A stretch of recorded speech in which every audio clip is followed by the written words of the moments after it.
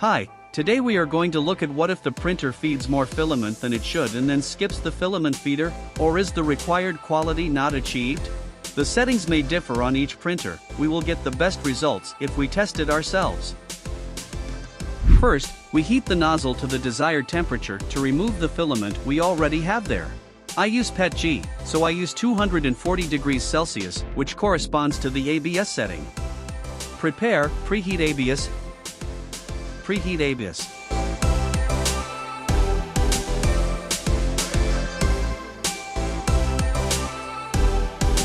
Then we slide out the tube that is right behind the filament feeder. Insert the filament and mark the beginning with a marker. Remember how you marked. Next time we have to do it the same way. Prepare. Move axis. Extruder. 10 millimeters. Now we set 100 millimeters. And we wait until the feeder stops. We mark again, take it out, and now measure how much the filament has been pushed out.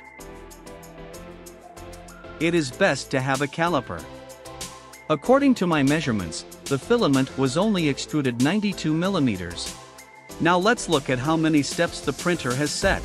Control, motion, steps, steps. I have it set to 93, which corresponds to the default value of my printer. In order to find out what the most suitable value will be for us now, we will use a formula. Since I get 100.9, I will set this value. Control, motion, steps, steps.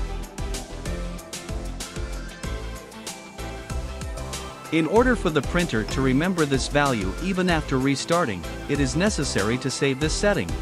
Find Store Settings.